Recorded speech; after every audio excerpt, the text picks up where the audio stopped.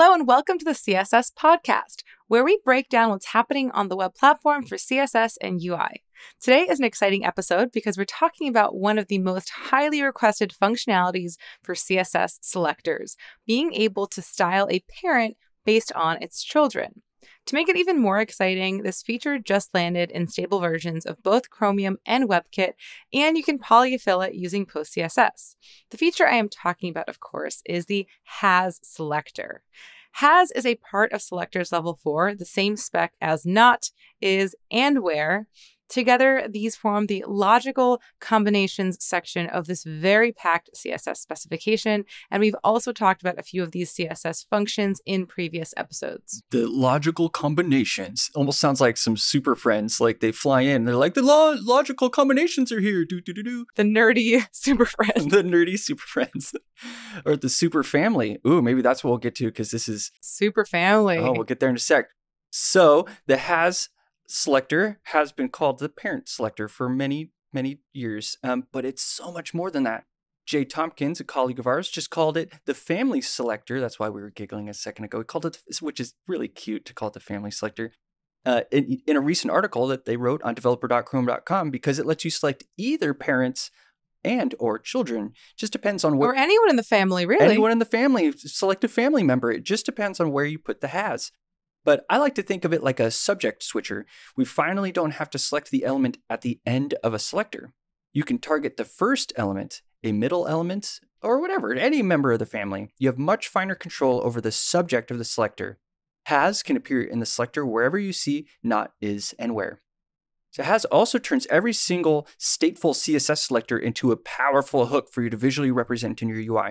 There's hover, focus within, focus visible, valid, invalid, checked, target, visited, disabled, optional, required first child, last child, plus, is not, and where. And that's just to name a few.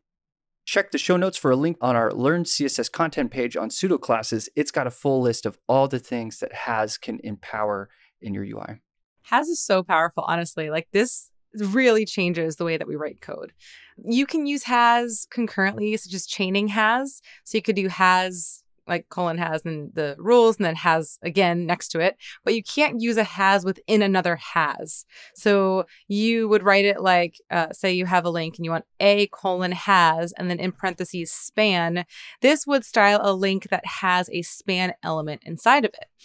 As Adam also mentioned earlier, you could style any of the children of that parent element using has. So the way that you would do that is you could write something like a colon has, and in parentheses span, which would select that link that has a span. But then if you have a space dot icon, you are styling the icon element within the link that has a span. So the list really goes on, and there are so many other great examples. But I think the best way to talk about just how powerful this feature is to show our audience some of the use cases and ways that they can use has with demos, real examples. So do you want to kick it off, Adam? Oh, you know I do. All right, the first one is let's select figures that have fig captions. And so you would do that by figure colon has, open parentheses, fig caption, and the parenthesis. And this is a good example of where has gets that parent selector name, because I'm definitely selecting the parent if it has a caption. With this selector, though, I can easily manage the space to be allocated for the caption. Like make way! This figure has a fig caption. It needs some padding. So anyway, it's kind of cool. Yeah, that's super useful, because then the way it interacts with the rest of the page, you need to make sure that it looks okay and that there's some affordance, especially if you're styling things that don't have captions along with things that do. So very, very useful. So similarly, there's card has image. So you could have a card and then check if it has an image. So say you have a set of articles and article cards, and some of them would have a preview image and some of them don't.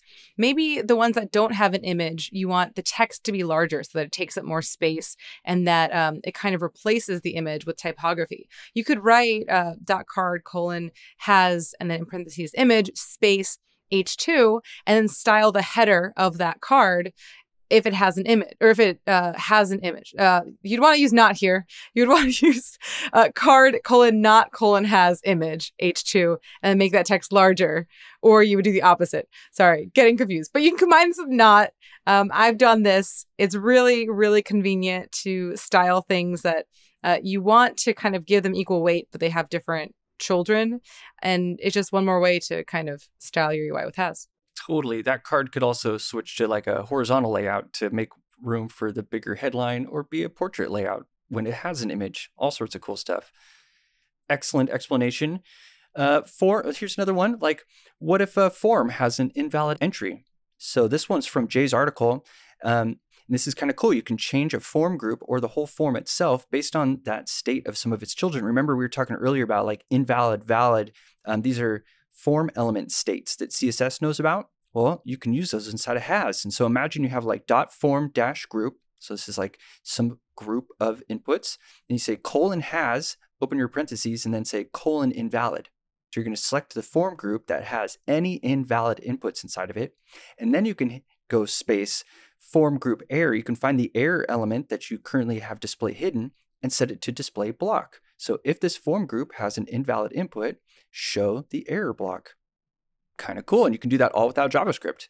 Really, really useful. And it's a great way to kind of, the statefulness that you can query with has is really useful. Yep. And it gets cooler too. Like, so that's handy to sort of toggle if it's invalid or not, but we can enhance it with even more pseudo classes. So let's make it so that the input error only shows when the input isn't focused. So you can say .form-group :has invalid : not focus. And then you finish out your selector. So now you're qualifying not just invalid inputs, but invalid inputs that are not being focused, so that the blur, like the focus has left.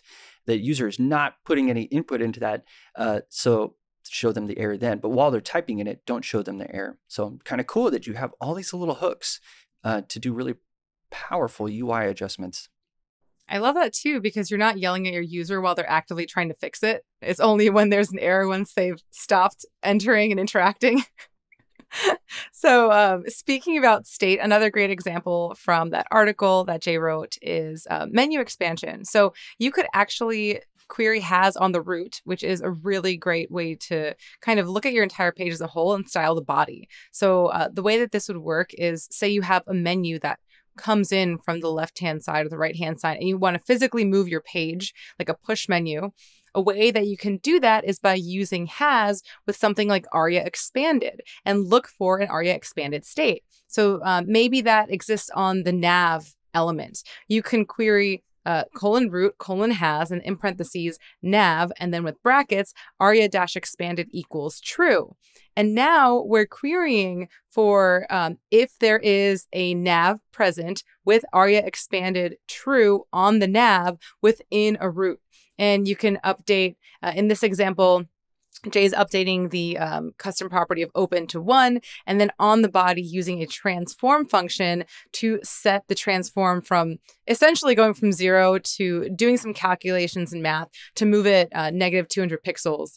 And check out the article for the actual code. I'm not going to read it out loud. It's kind of weird over a podcast, but the functionality here is super cool, where you can check for the existence of an expanded state in a nav, in a root, and apply styles to the body that way. Yep, that's a cool example because it sort of abstracts touching DOM, like what we were doing earlier, like we were setting display none and stuff like that. And this is more like you're toggling custom properties based on states of your elements inside your page, which is just really cool, because then any child can then change the global state, and anything that's interested in that global state can update and react. It's a reactive programming paradigm, totally. Yeah, I like that too. It takes it outside of families that live within the page to the family of the page. Ooh, nice. That's a big family sometimes. Yeah. Quite the tree. What is this, Game of Thrones? Got the... Anyway.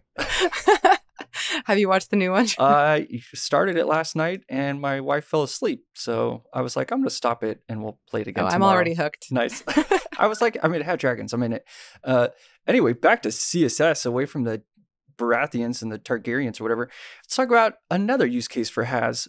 So there's a concept called quantity queries. I think we've talked about it in an episode before, but I saw Michelle Barker use this and it was really, really cool. So have you ever wanted to change your layout depending on how many children it has? Well, you can do that now. So you could say like dot grid. So just select your grid or whatever. And remember, we want to select the grid and then change its layout. So we're not going to select any children. We do want the parent. So we'll say dot grid : has, and then in there we'll say : last child : nth child 5, end your parentheses. And this is a tricky way of saying select the grid class elements that have a last child that's a 5th child. So it'll only be true if there are 5 total children and that last child is the 5th one. So anyway, it's super cool and tricky. And you can enhance it by switching the subject from the grid to the first child and give it a promoted layout since it's an odd number of items, right? So we selected this grid if it has 5 items. That's going to be frustrating because we're going to have one that's kind of solo. Well, we can use that same selector, hit space after it, so we're not targeting the grid anymore, target the first child, and give it a full width. So now I have a full width upper row with a grid of 4 items right below it, all using has, looking at your quantity of your items, and it's super cool. This quantity query syntax I learned from Michelle Barker, like I was saying, but there's also Hayden Pickering's original one from 2015, and we'll have links in the show notes to both of these examples, but super cool. Change your layout based on the number of children you have. Yeah, and taking that even further, you could also use affordances from nth children, like even or odd, to change the layout based on even or odd children. So the number of children is one thing you might want to do, where you might have a set style for different screen sizes based on how big you want, I don't know, those elements.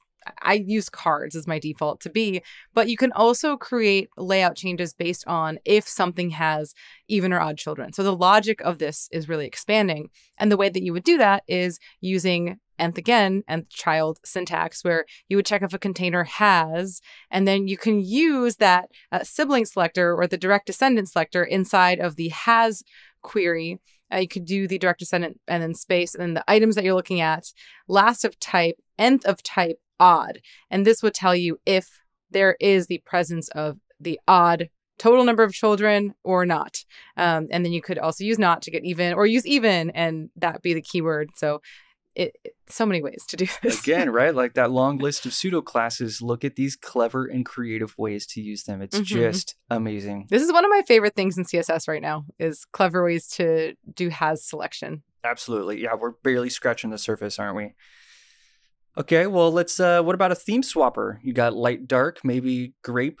I like the grape theme. It's always been a fun one in my demos. And you can make a theme swapper as well. So again, from Jay's article, he's got a great demo on how to do this. You can say : root : has dot theme button is aria pressed equals true. So whatever theme it is, if it's pressed, you can change a custom property on the root, and you can say like -- dark mode true, and use that custom property throughout the rest of your styles to go update to a dark mode. Yep. One of my other favorite things to do with has is combine it with container queries. Oh, yeah. So container queries are also landing in stable browsers, and there's a polyfill for them. But before I was talking about the card and how you can do some really nice things where you are querying to see if a card has an image, for example, and then applying styles for the layout or even the sizing of the other elements like the headers. You can now combine this with container queries and apply styles using the intrinsic size of the card combined with if it has things. So you could write like a container query, like @ container, and then if it has a minimum width, and then if it has an image inside of it, then you apply the styles. So that gets even more powerful with container queries, and has and container queries are both landing in the same version of Chromium. So I wrote an article about how to use them together, combined as this powerhouse for responsive design.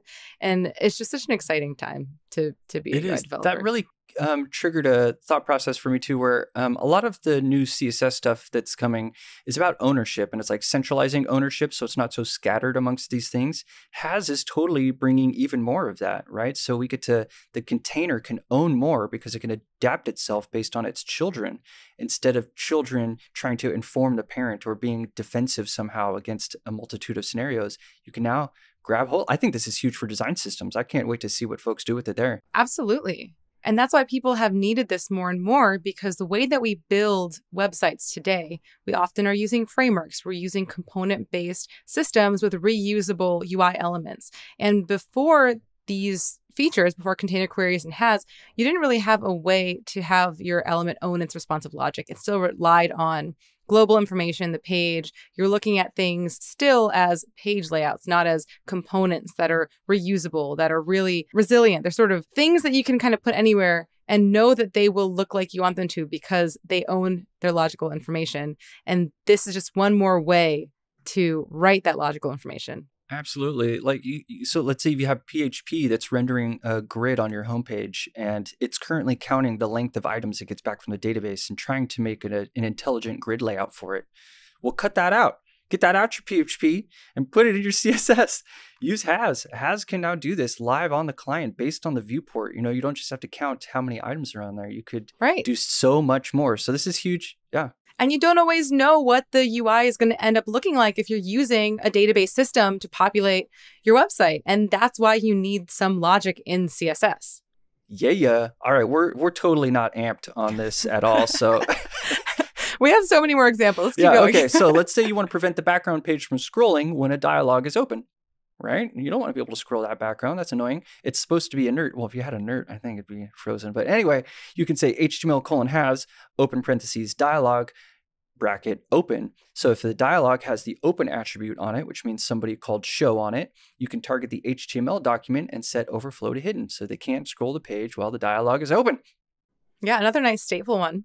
I really like this idea of responsive UI components, things as small as buttons, and you can use has to style things like buttons differently based on their contents. So you can look for an SVG, you can do button:has SVG or has an icon, and then you can apply different styles depending on if it has additional contents within the button. This is pretty common in design systems too. You have like your icon buttons separate from your regular buttons, and now you don't have to give a different class name. You could just use has and style things based on the interior content of your button. Again, and you could apply different spacing. You would need to do that when you have these different features. Yep. Ownership again moves into the presentation tier out of your JavaScript, out of your PHP that's trying to look if this button's going to have an icon and do something smart. You can just make your buttons and let CSS handle it all. So rad. Okay. Well, here's another one that people have abused for a long time, which is checkboxes. So using the checkbox checked state, people make games and all sorts of stuff, but those games always required a really lame set of HTML. Oh, yeah. Because they could only select items like that were siblings that came after it and all sorts of like really annoying rules. Well, they're gone now. They're just straight up gone. So let's say you want to select a form that has a checkbox checked, like someone's agreed to terms or whatever. Well, you could just say form:has open parentheses input type equals checkbox is checked. So if there's a checked input inside of this form, change my form state. And you could even take it further and check if multiple checkboxes are checked. Is 1 checked, 2 checked, or 3 checked, all 4 or whatever. And you can change your state based on this. Has is that powerful. Yeah, this actually is really exciting because I used to make a lot of CSS games back in the day. And this really unlocks the door to a lot more possibilities. Tilde and plus selectors in selectors? Those features in selectors, I mean. So we talked about that in a previous episode. We have a whole episode on selectors. I think it's a good episode. Definitely check that out to level up your CSS skills. So the tilde and the plus and even like the greater than, those let you select elements that have siblings or come after a specific element. With has, you can actually do the opposite. You can check if an element has any siblings. So we gave you a lot of examples here about checking if it has children, but this lets you check if it has siblings. And this isn't something that was possible before. We could only select the siblings that came after or the children that came after it. But again, that subject switching feature of has lets us grab the first sibling that we want. So we could do like has, and then in parentheses, we could have that plus space div. And this would select an element that has a sibling div. So we can select that first one instead of the following elements, which is super useful in many cases and wasn't something we could do before. Yeah, that switch, right? Because usually you have to select everything at the end of a selector, but has lets you change the subject into the thing at the beginning. So rad. Another good example, a long time ago. I mean, it feels like a long time ago. A year ago? In like web years. But yeah, we had a hashtag on Twitter. It was lint HTML with CSS. And it was really fun. You could find a bunch of errors in your page with CSS. Has allows this to go next level, because you can go into, I think about all those great pseudo classes we have and all those different form input states and all that stuff, all these attributes that are required for something to be accessible. Well, has can check all of those things and check relationships of children to parents and verify these things and highlight them in red. So that was what these selectors would do, is we'd write selectors that put a red border around something that was doing something wrong. And so you can go next level with has and keep on linting your HTML with CSS. Yeah, that's a good one. Another really cool one is that you can animate grid tracks when children are hovered or focused or interacted with in some way. And a way that you would do that is you could maybe have a grid and then :has, and then within that you can do the greater than caret and then space, and then :hover, and then apply your styles. So what we're saying here is that we want to select a direct descendant, that if something is hovered, then we are styling the grid, and that lets you change the actual grid itself to change how it looks. You can give it a different number of rows and columns. You could space any children on that grid differently as well. And in the future, we'll have animated grid tracks to do that. So it's not just a sharp change. Firefox has already had this for a while.